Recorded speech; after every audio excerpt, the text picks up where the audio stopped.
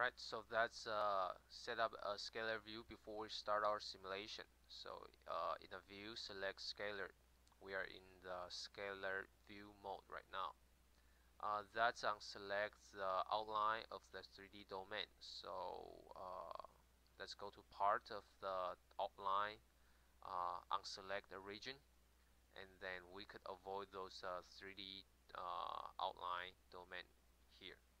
Okay, and right click on the color bar, we select Mach number. So we are going to see what's the Mach number in our fluid domain. We could initialize our simulation at first, and then we could start to run.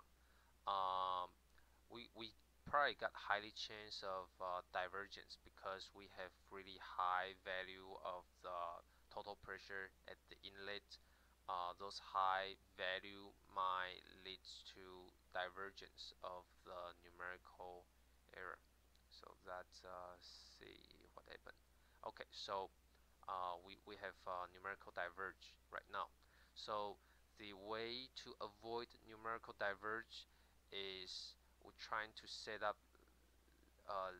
less great difference between inlet and outlet value.